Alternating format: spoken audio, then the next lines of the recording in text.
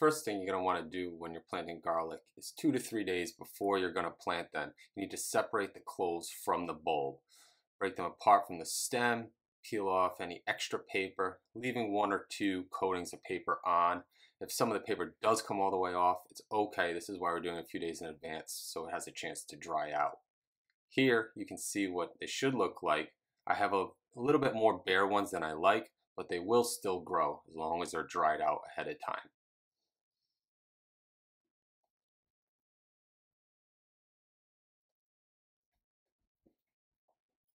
Right here you can see a dark brown one that's soft and smushy.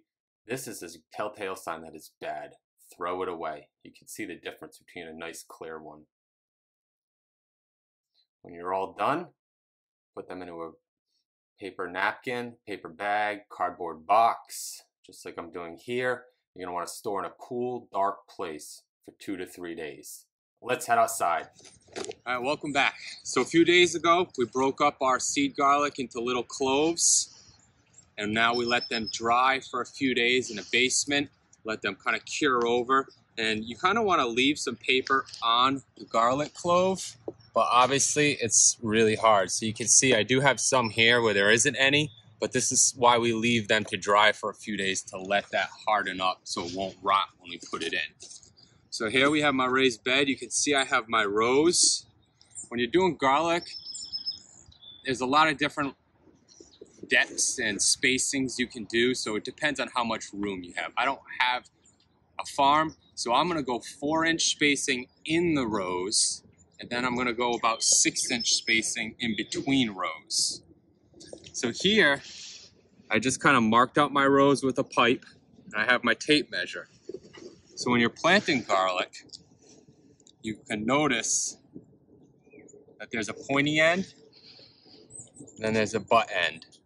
And that butt end is the root end. You want the pointy end up and the butt end down. You want to plant them about 3 inches below the soil surface. This is freshly filled loam, so I'm going to just push them right in because there's very little restrictions. It's not going to be compacted. I'm going to just plant it. And I'm going to go about every 4 inches.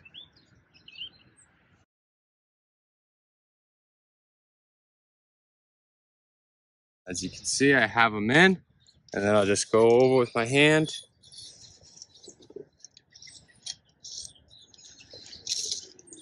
And cover it up. Now I'm still a few weeks away from my frost-free date, so I'm not going to cover this with mulch just yet. I'm going to let it grow for another couple weeks, let the roots develop, and then when it gets closer to that freezing time, I'll lay a layer of mulch or straw, probably straw on top. That's what I like the best. So just to give you another way of doing it, if you come down here, you can see that here I did a trench. So I'll move my tape measure over.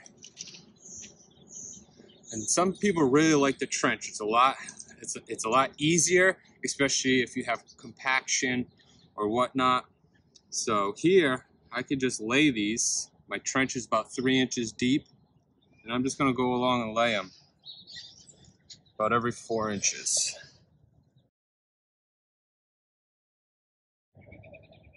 You can see the pointy ends are up. And now that I have them, I'm just going to take my soil, cover it right over.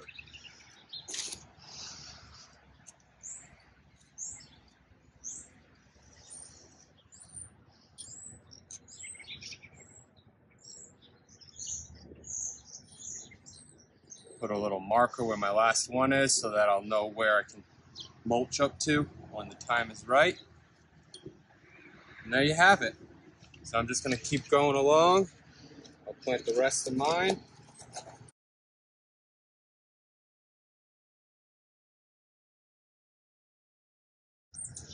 Once you have one row done, instead of moving the tape measure, you can kind of just use that as a template as well.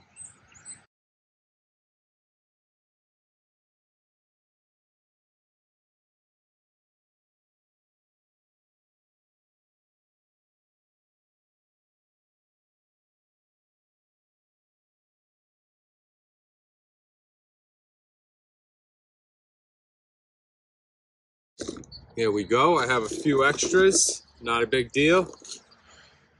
I got them all in. I'm just going to double check that they're all deep enough. And I'll take my hand. I'm just going to cover all this up. If you grow different kinds, I would suggest putting a label in between.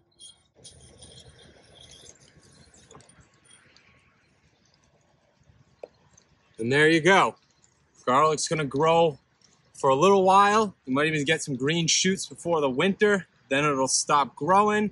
That's important to get a big harvest for the garlic. You want it to sit over winter. And then in the spring, it's going to pop.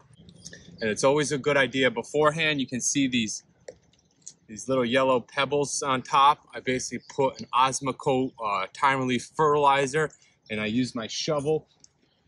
Basically sprinkled it, dug my shovel, flipped the soil over so that the garlic has some nutrients and fertilizer when the roots reach it to really take off. If you enjoyed it, can't wait to see you next time. If you have any questions or you want to show me your grows, let me see them in the comments. Thanks for tuning in. Hit that subscribe button. We'll see you next time.